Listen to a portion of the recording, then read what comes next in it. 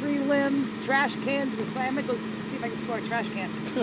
I'm talking with Carol Mendes out here in Cranston at the intersection of Oaklawn Avenue and Wilbur. And it's just incredible the kind of flooding you get here. And it came so fast and it left fast. Oh, yeah. So tell me again, when you ask the city, is there anything they can do? What do they tell you? There's nothing they can do. It's a low point. It's just a low point.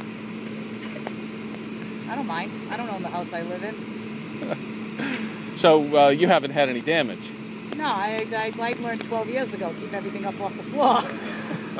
But there have been a lot of flooding problems in this area. Oh yeah, it happens every time you get a heavy rain, that happens. All right. In Cranston, Steve Klamkin, WPRO News.